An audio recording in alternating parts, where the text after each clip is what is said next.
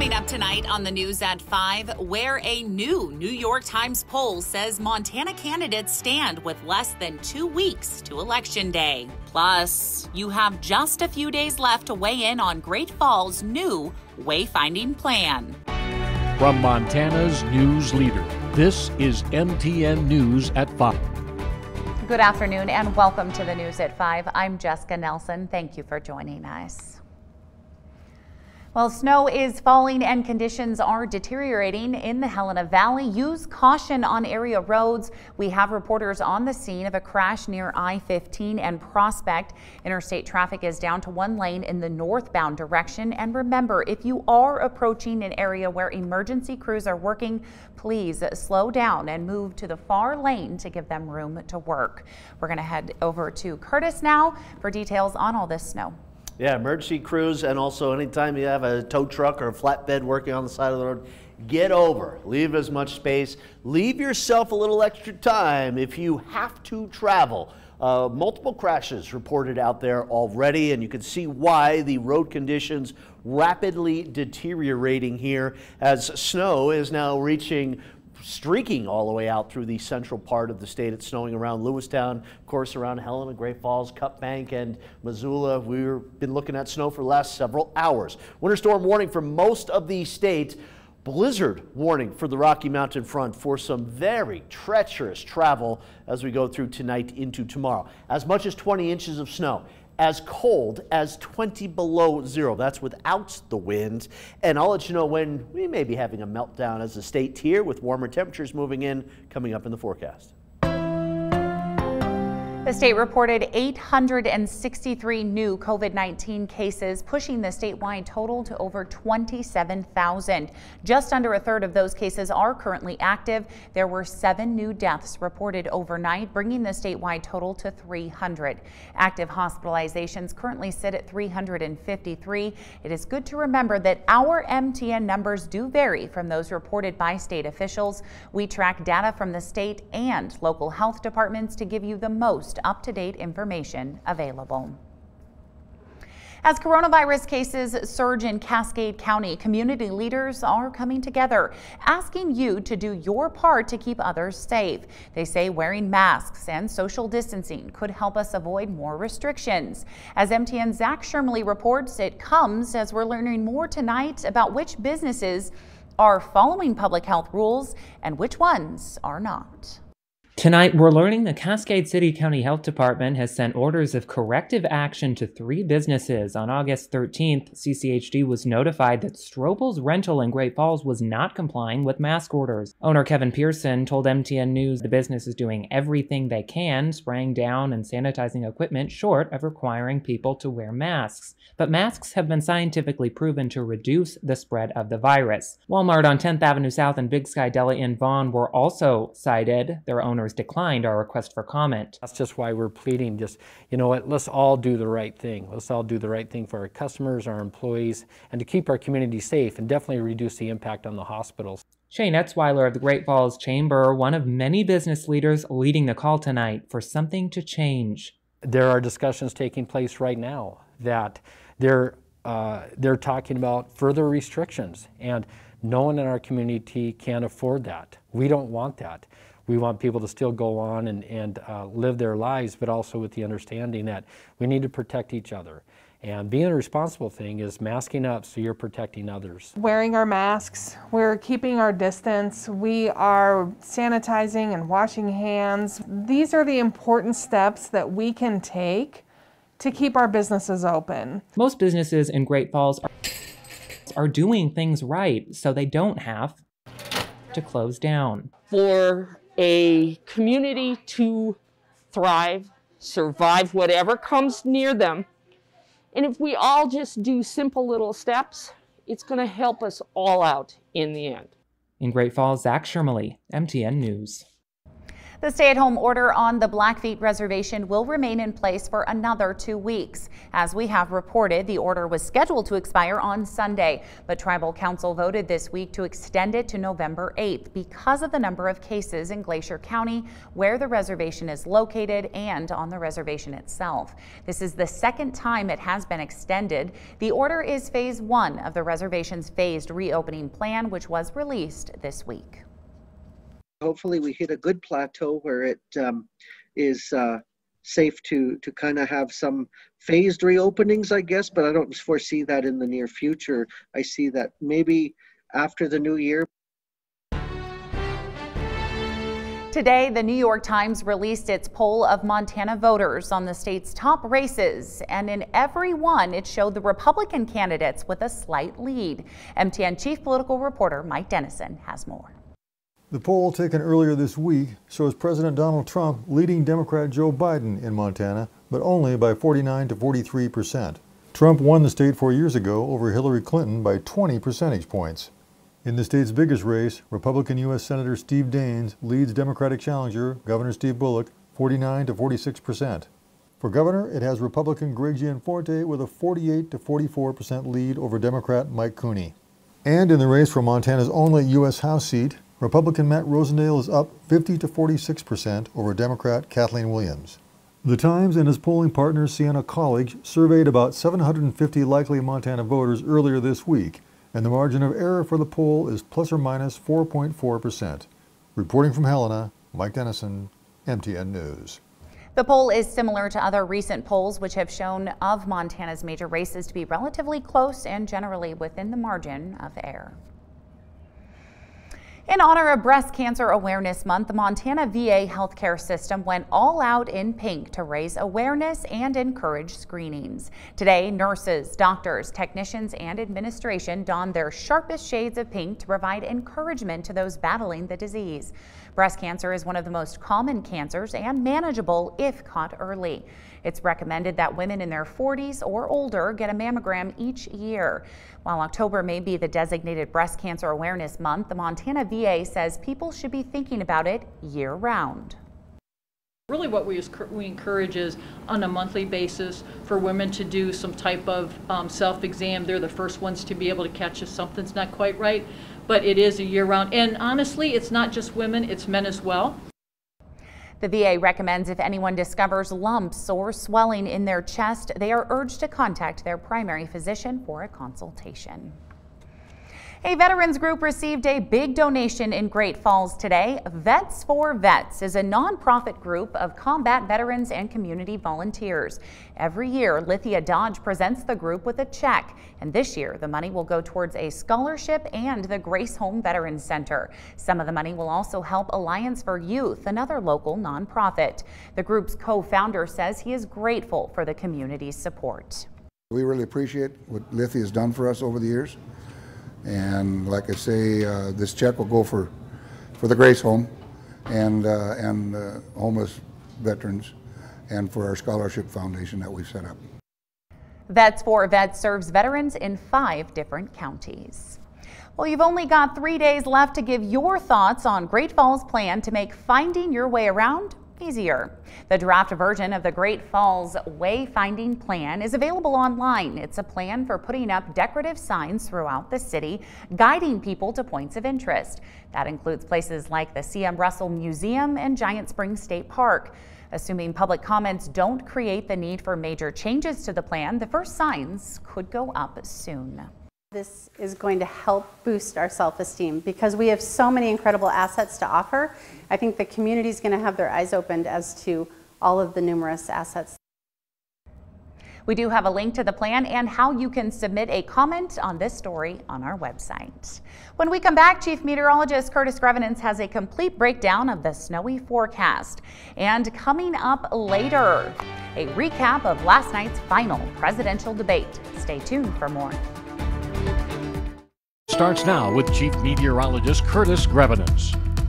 All right, welcome back, everybody. The snow continues to come down at a good clip. Take a look at Monarch here. Visibility reduced by the snow. East Glacier, You can see the Two Medicine Bridge there, where we are under a blizzard warning off of the Rocky Mountain front, including East Glacier and Browning. Rogers Pass continues to pile up the snow. Bowman's Corner, visibility down, looks like about a mile or so. Boulder Pass, Boulder Hill Interstate 15, looks like we only have one lane with at least pavement showing, and same goes up Interstate 15 around the Dearborn area. Pretty slick through the Wolf Creek Canyon area. Great Falls, 15 degrees. Feels like 5 out there right now, and we've got some steady snow coming down. And Helena, that snow has picked up in intensity. It's 25 degrees, and those temperatures will be dropping. We'll join the rest of the state into the teens here tonight, but teens, 20s, couple of 30s out there.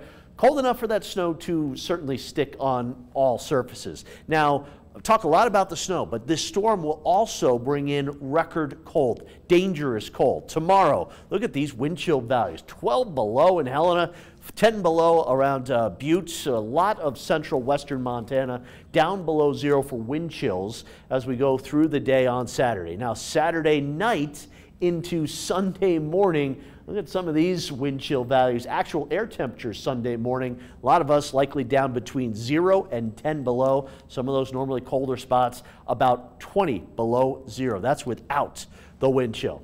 Snow forecast, okay, mountains up to 20, right in the center of the state, 8 to about 16 inches of snow, a little lighter amounts up here north central Montana, the northwestern part of the state, but basically anywhere you're traveling with the exception of far northeastern Montana, you will run into snow. You'll run into snow, wind, and visibility that will really be hindered by the blowing of that snow here for the Rocky Mountain front. That's why we're under a blizzard warning until 9 o'clock tomorrow evening. The snow continues to march eastward through the central part of the state. Boy, it started out nice and sunny here for a lot of the state in the morning hours, and now we are looking at this moderate to even occasionally heavy snow coming down, where you see those darker shades of blue, some solid snow coming down the Rocky Mountain front here, and that snow will continue to push its way out into eastern Montana through the overnight hours. So if you don't have to travel tonight, tomorrow, maybe wait until Sunday. It'll be a little bit better. If you do have to travel, have that winter emergency kit in your car, the blankets, the extra set of gloves, hats, flashlights, batteries, maybe a few snacks as well, because you don't want to get stuck out in conditions like this. Snow through tonight, through most of tomorrow, but heading into the afternoon, look at that northern edge of the snow slowly pushing towards the south, and we should see the snow coming to an end after dark tomorrow night. Now, the clouds break up here heading into Sunday morning. There's fresh snow on the ground, clear skies, high pressure settling right over, and we will have a very, very cold start to the Sunday. Again, most of the state will be down below 0, setting records, shattering records. Sunday will be sunny. It will be cold. Once again, there's that accumulation, with the heaviest right here in the central and west central part of the state here. Through the day here on Saturday. That's when the accumulation will stop. But more specifically, a few locations. Helena out in the valley, maybe about 8 inches. The hills around town, 16, 18 inches of snow possible. Great Falls right around a foot. Same goes for Lewistown. Lighter amounts, Havre and Glasgow way out the high line here. But tonight, look at the cold. I mean, this is something, okay, you would expect in December or January, but it's October, and we've got cold temperatures, a lot of snow coming down, the wind increasing. Not as much snow northeast Montana, but a snowy night, central areas, and also certainly snowy throughout the Helena area tonight. Tomorrow, blizzard warning again all day long for Augusta, Choteau, Browning, up there, Babb, Cup Bank, Conrad included in that blizzard warning. Lighter snows out here east of Malta and Hinsdale, really south of the High Line is where we'll have a few inches accumulate. North of the High Line, little to nothing. Lewistown, solid snow all day long, and around Helena, solid snow all day long as well. Here's the 7-day forecast. Big changes over the next 7 days. We're cold and snowy and winter-like here through the weekend into early next week. Record lows likely Saturday night and Sunday night, but we're up into the 40s and even 50 degrees by late next week. And for Great Falls, near record lows here, certainly for tomorrow night, but a little Chinook wind developing Sunday night. Blowing snow may be an issue on Monday, but look at those temperatures going up into the 50s, even 60 by next Friday. The final presidential debate is in the books, and now the final sprint to Election Day. NBC's Susan McGinnis has a wrap-up of a debate that looked very different than the last one. Candidates for president in the final sprint to Election Day after their final face-off Thursday night. President Trump traveling to Florida to rally seniors. Democrat Joe Biden staying at home in Delaware to focus on pandemic and the economy. And today, each side claiming victory in last night's debate. Last night was very, very successful. We've gotten great reviews, great polls, great everything. Last night, we saw the President of the United States lie to the American people and repeatedly lie about the state of this pandemic. Positive assessments from the two teams following a surprisingly substantive exchange, covering issues from race to climate change to coronavirus. With cases surging nationwide, hitting a new record, 77,000 cases yesterday. We're rounding the turn, we're rounding the corner. It's going away. We're about to go into a dark winter, and he has no clear plan. While Biden hit the president hard on his handling of COVID, the president walked Biden into a potentially costly comment on oil. It has to be replaced by renewable energy over time. And I'd stop giving to the oil industry, I'd stop giving them federal subsidies. He is going to destroy the oil industry. Will you remember that, Texas? Will you remember that, Pennsylvania, Oklahoma? Vice President, with more than 50 million Americans already having voted, they'll spend the next 11 days trying to win over the rest. Susan McGinnis, NBC News, Washington. 2020 has changed sports, but it has also had an impact on cheerleaders. We head to Great Falls for this story up next. Montana's news leader. You're watching MTN News at 5. Welcome back with us. Lots of people look forward to crosstown football games every year. And as MTN's Isaiah Dunk tells us, that's especially the case this year.